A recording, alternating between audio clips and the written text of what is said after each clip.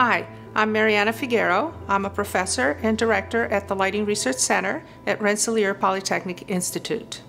In this video, we're going to discuss how age affects your eyesight and sleep, and how lighting can be used to help mitigate these negative effects.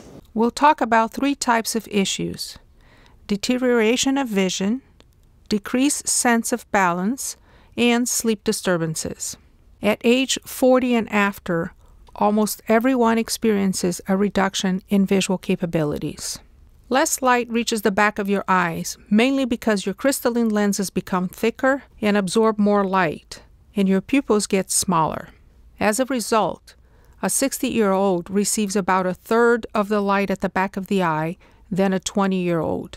The lens also begins to scatter more light as one ages, adding a luminous veil which reduces the distinctness or contrast of objects and the vividness of colors.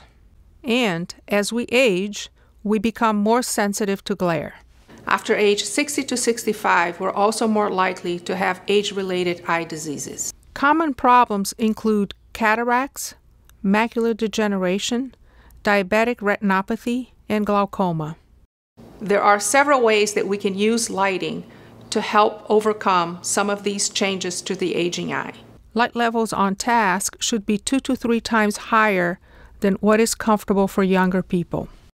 Minimize glare by keeping light sources out of sight lines, avoiding reflections off of shiny surfaces, balancing light levels between spaces, and providing curtains or shades on sunny windows. Increase contrast of the edges of stairs and other important objects for easier detection. As people age, they lose their balance more easily, and they're more likely to fall. LED strip lights that provide vertical and horizontal visual cues around bedroom and bathroom doors can help reduce the risk for falls. Use low light level, warm color LEDs to avoid sleep disruption. As people age, they tend to be more awake at night and take more naps during the day. This is especially true of people with Alzheimer's disease and related dementia. One reason for this is that older adults tend to spend more time indoors, often in dimly lit spaces. To counter this and provide the required circadian stimulus, or CS, older adults should go outside whenever possible. Indoor lighting should be specified to provide high CS during the day. An LRC study conducted in a long-term care facility provided Alzheimer's disease patients with a CS of 0.3 or greater over the entire day.